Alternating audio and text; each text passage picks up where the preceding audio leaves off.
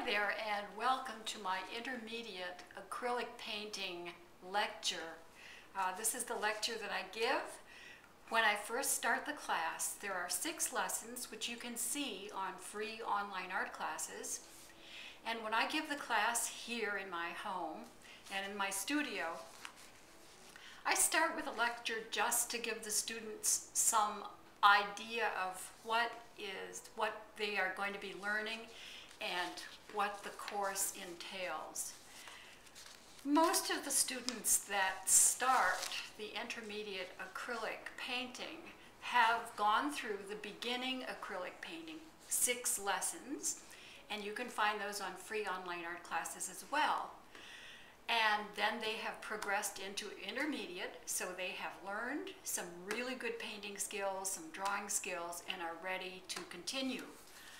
Also, sometimes I get students that are just wanting to refresh their painting skills.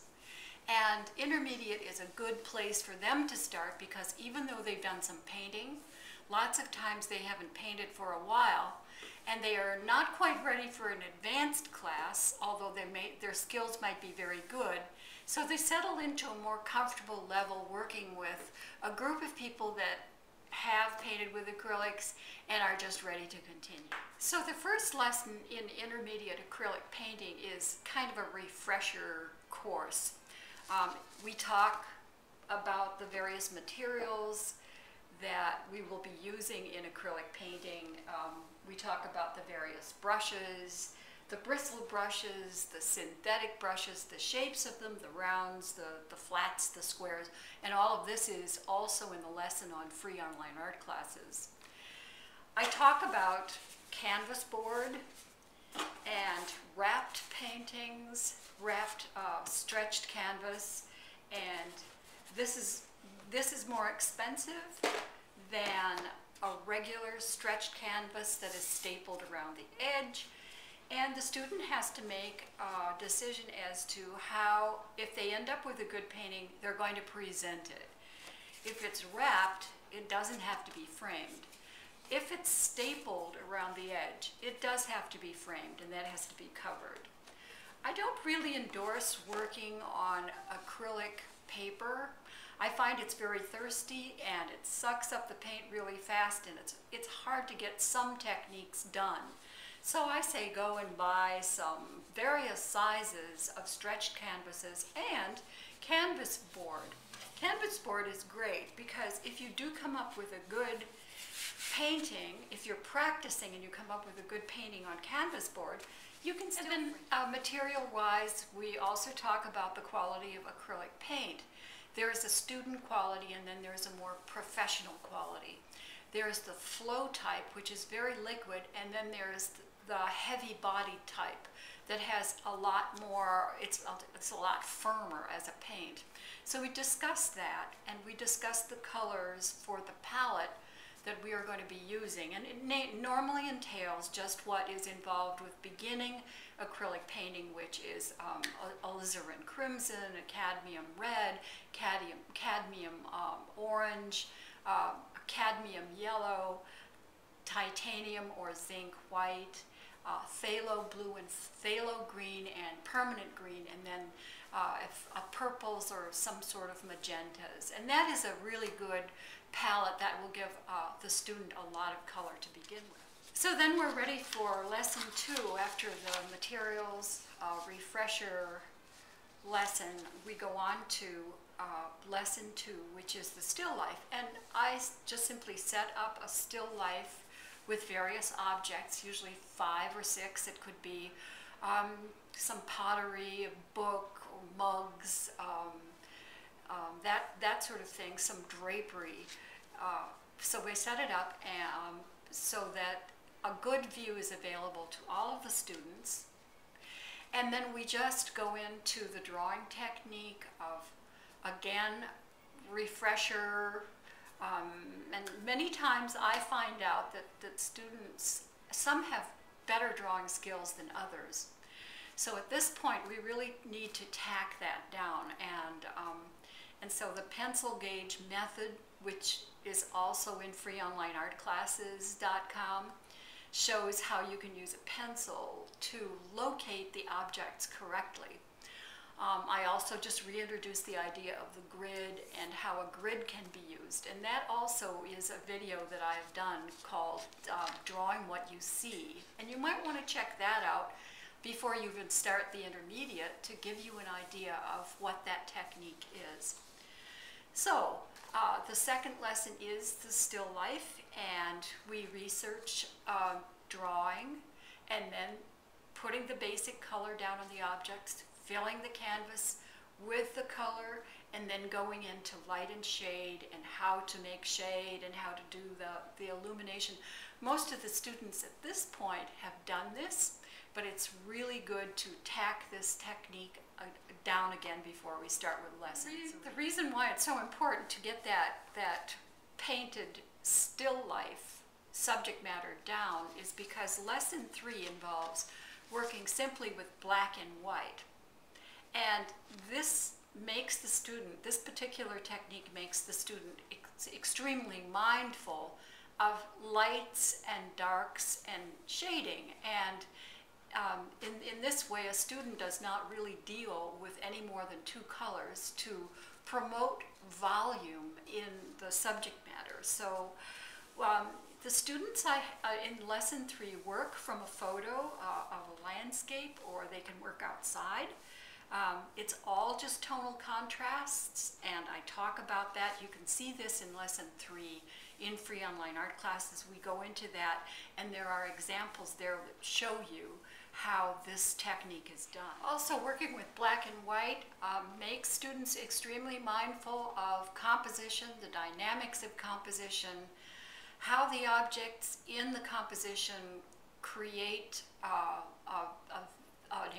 good experience for the viewer.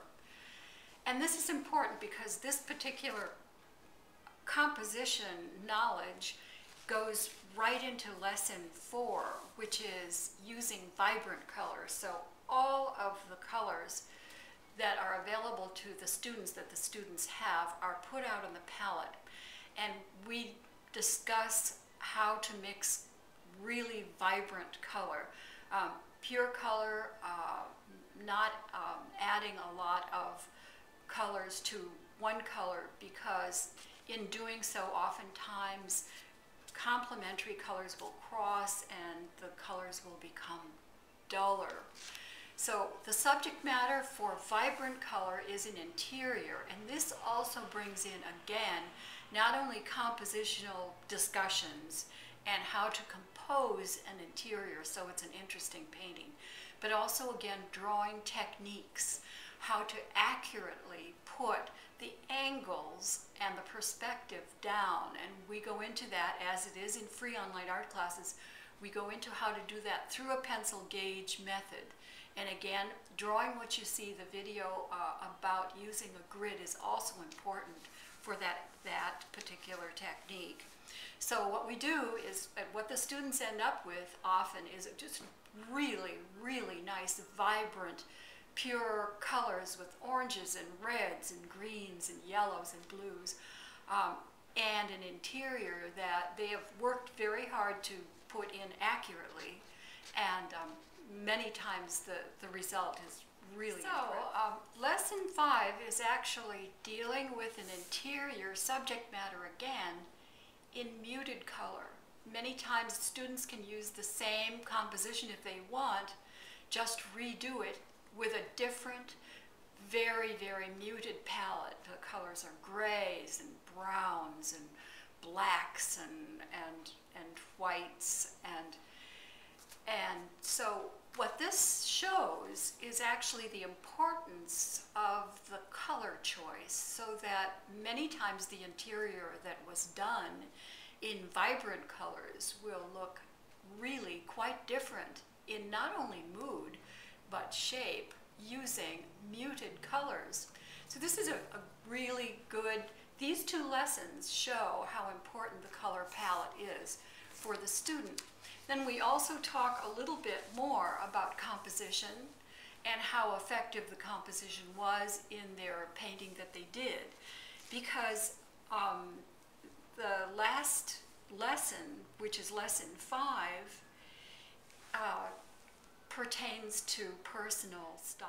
So after these two interiors are done, the vibrant interior and the interior with muted color, Lesson 6 is actually the launching pad for beginning advanced acrylic painting.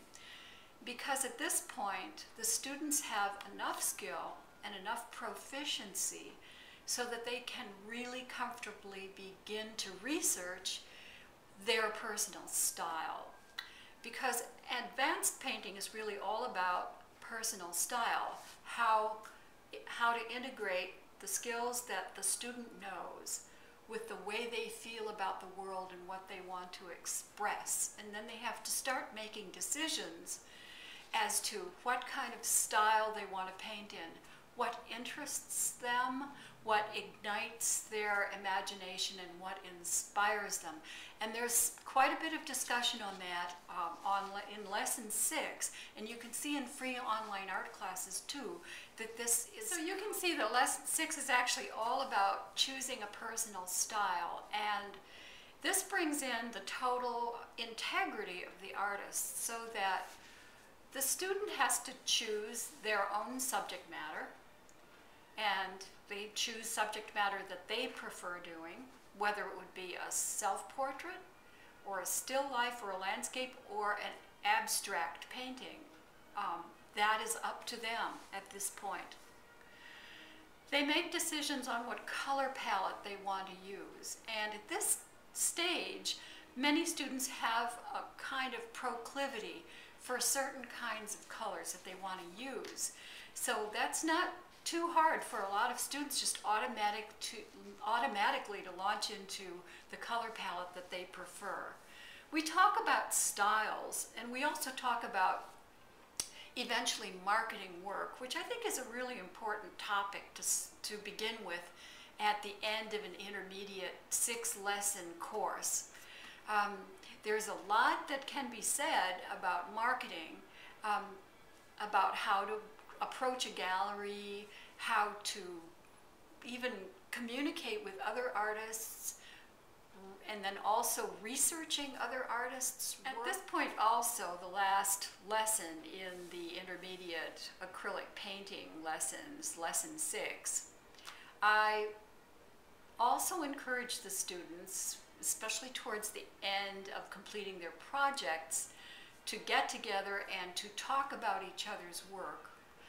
I feel many times that students at that point are pretty proficient in their painting skills and where they want to go with them. But what maybe they haven't gotten into very much is a group discussion and group critiquing of each other's work. So as they launch into that, I kind of sit on the side and I nudge them into various critiquing techniques, which requires a bit of objectivity and knowledge of things like balance, symmetry, how the composition works, the dynamics of it, how the colors work, what the style is, maybe even how marketable it is, and of course how they can improve it and how they are impressed with it or not impressed with the work. So it can be a really rigorous process sometimes, and I always remind the students the critique is something that is somebody else's point of view, and the value of it is to give the students a fresh eye to see their work in a new way and to see how it resonates in the outside world. And in a way, that's a pretty incredible process, because painting at this point is a pretty personal thing for a student. So it's almost like the first day of delivering your child to the first day of kindergarten. All of a sudden the child is out in the world and there you are, the anxious parent. So you can see that the end lesson in intermediate is really quite an exciting time. It launches students into actually a career of painting if they want. If they just want to increase their skills, maybe not make it a career, they can still go into advanced. But this intermediate is extremely important in the sense that it sets up communication between the students and it allows them to work together as a group supporting each other's work, which is really important as well. And because advanced acrylic painting, like in any other advanced class, actually puts a lot more of the responsibility to learning new skills and relating to the world in the student's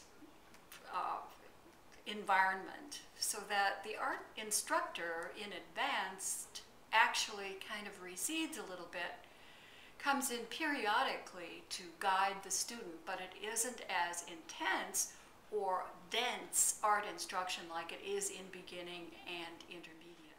So, ending the intermediate acrylic painting class, I talk to each student individually and ask them if they think that they are ready to continue into advanced.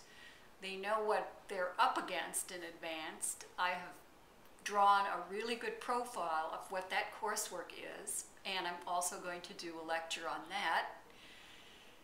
And so I ask them and say, do you feel that your skills are solid enough so that you can go into this and take up the reins, so to speak? Now, if you feel that you have some painting skills and this seems like a good way for your direction to go, I highly recommend Intermediate Acrylic Painting. It's all free on freeonlineartclasses.com. There's a lot of support videos I have in my channel, Swirl of Light, on YouTube, probably well over 100 by now. So there's plenty of good art instruction that I can present to you to get you going into advanced painting. Good luck.